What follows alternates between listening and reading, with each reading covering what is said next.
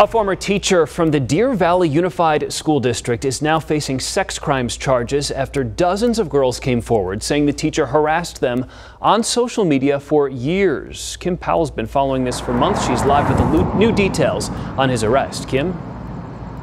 Yeah, what sparked this investigation was a Twitter thread from a former student. She claimed that an English teacher constantly sent her flirtatious messages, and then dozens of other girls came forward with similar stories. But according to court paperwork, at least one girl came forward to police and said that teacher showed up to her house when she was just 17 years old.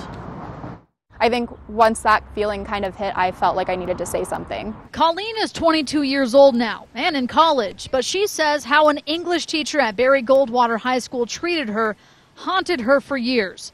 A few months ago, she called the Deer Valley Unified School District about Ade Oda, claiming he sent her inappropriate messages. I actually attempted to call the district, and I spoke with 6 different people as an adult, and they kept telling me that I wasn't calling the right person, and quite frankly, they didn't seem interested in taking a report. She says she got the runaround from the district, so she took to Twitter, and then several more girls came forward with eerily similar stories about Oda. Asked me to hang out with him late at night when I was 15, and also when I was 15, he commented on the size of my breasts. With more and more students and former students coming forward, Oda resigned from his position in April. Then, a woman called Surprise Police to share her story.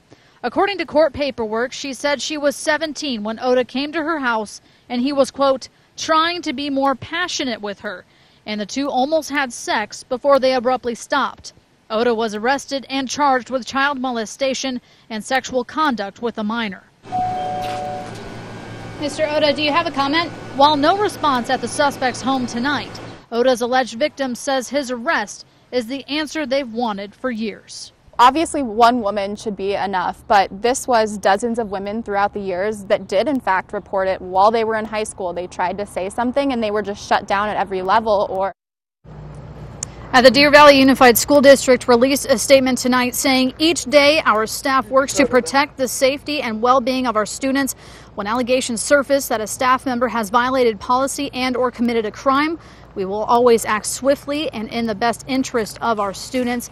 Now, Colleen and another victim said what they really want is an apology from the school district and perhaps policy change to protect students. And I do want to point out that Ade Oda taught here at Barry Goldwater High School from 2015 to 2020. Most recently, he was teaching online courses up until his resignation.